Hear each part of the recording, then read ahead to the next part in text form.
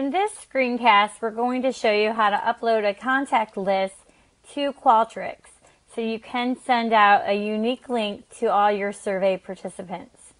From CenterNet, once you're logged in, before you click on the click here to log into Qualtrics in a new tab, if you scroll down, you'll notice there is a list of faculty sorted by division or all faculty. There's one for staff and for students. So for this example, I'm going to send out a survey to all staff, but I want each participant to have their own survey so I can send out reminders or if I need to send out thank yous. And I can tailor that survey to that specific staff member. Once you're logged into Qualtrics, if you come up to the upper left corner and click on the three lines, your list, you can choose Contacts. From here, we want to create a new contact list. So we're going to click on the green button that says Create Contact List. And then you want to give a name. So I'm going to say All Staff.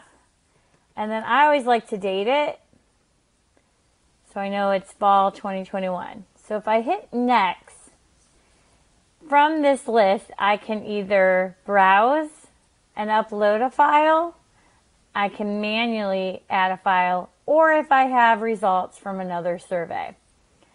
Since I'm going to use the All Active Staff CSV file that's located on our CenterNet page, I'm going to go ahead and click Browse. And when I click Browse, I've already downloaded the CSV file.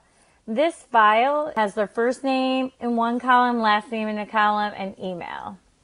So if I click Open, you'll notice in this new Qualtrics design that you'll get an error message that says missing fields.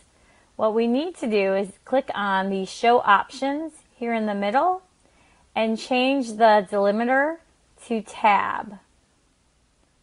And once you do that, you'll notice your first name lines up, your last name, and then the email lines up. And now I can click on Add Contacts. Once that contact list is created, I can click on View Contact List. And now I have up here, if I look, it says All Staff Fall 2021, which is my contact list. And then I have all staff with their first name and last name. I can now go back to my projects list and I can set up my survey to send it to all the staff members in that list. Again, the benefits of doing a contact list in Qualtrics, it allows you to tailor an email to that person. It also allows you to set up reminders so your survey will go out automatically and only those people who haven't responded will get that email message.